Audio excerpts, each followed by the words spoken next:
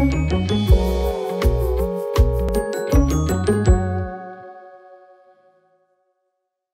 y'all, welcome back to Mama Loves Manga. It has been a while, I know, but in all honesty, this time away from making videos has been amazing because I've been able to read so much more. So this is something that you're probably gonna have to get used to. I don't think I'm gonna have a schedule anymore. I will come on here when I have finished reading something, and I guess that's what I'll talk about first is some changes. Wow, that train though.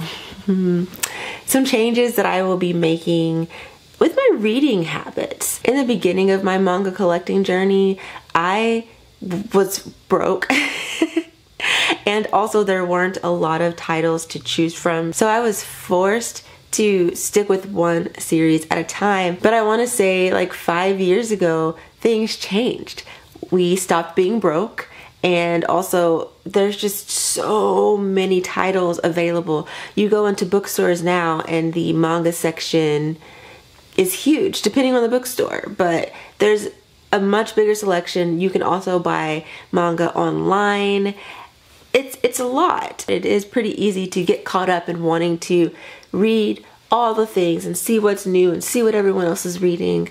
But I'm not gonna do that anymore. Well, I'm still gonna see what other people are reading, and I'm still going to put things on my TBR, but I decided that I'm going to go back to my original way of collecting manga, and that is series by series, which is why it's taken me so long to make another video, because I have been reading Ooku, The Inner Chambers by Fumi Yoshinaga, and it's so good. As of right now, I am completely caught up. There are currently 13 volumes available. This series is so good that it's making me want to buy a set of the physical copies as well. So let's get into this series. Let's talk about Ooku and my feelings and what it's about and all that jazz. I actually didn't hear about this series until I saw Laura from Manga Hoarder talking about it. She mentioned it in her video talking about, I think, her top favorite josei titles or something like that. When she mentioned it, I was intrigued, so I put it on my list to read, and I ended up buying the first volume on my Kindle because I wasn't sure if I was going to like it and I didn't want to be stuck with the physical copy.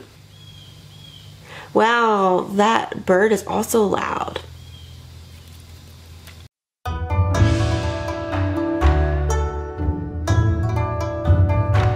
The art style in Ooku, how do I describe it? I'm not even going to describe it. I'm just going to post photos on the screen so that you can look at it. I love it. The amount of detail put into the art it's awe-inspiring, honestly, because I wish I could be that talented and amazing, because it's amazing. So the art style gets a 5 out of 5 stars for me. It's absolutely beautiful.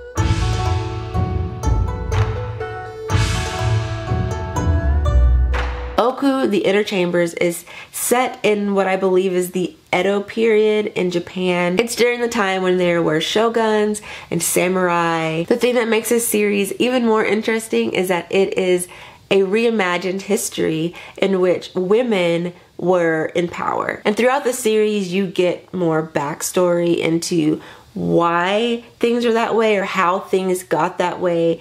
And it's a very interesting story. This story is full of political intrigue, murder. There's some trigger warnings for things like rape and incest, both forced and also kind of consensual. There's a character in there that I'm pretty sure he and his sister were in love with each other, and it took me a minute to figure that out. And then I was like, oh, and I was a lot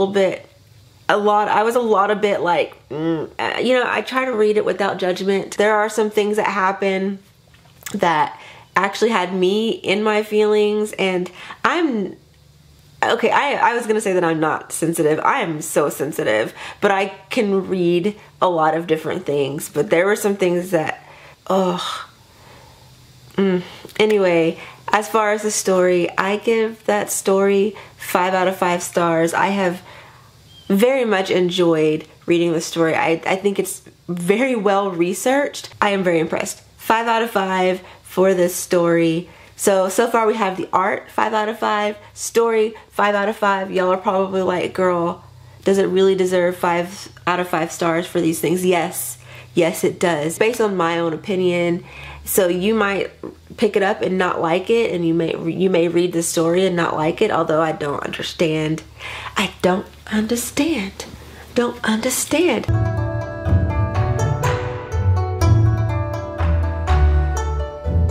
Every character that is introduced plays a part.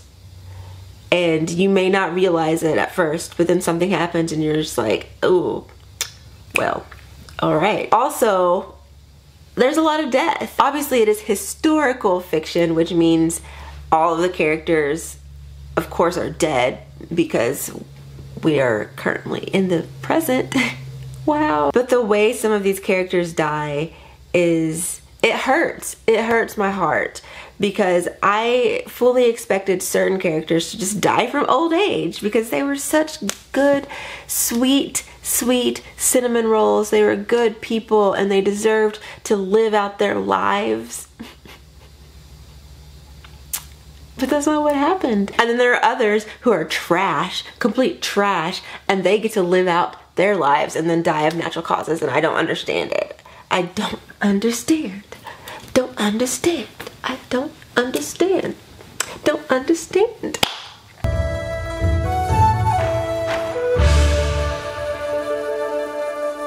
I believe there are 2 volumes left. I looked on Wikipedia and it said there are 15 volumes total. I don't know if there are more. I don't know if there's going to be more after that. Volume 14 doesn't come out until either September or October. I'm hoping that 15 is the last one because honestly I've spent a lot of money.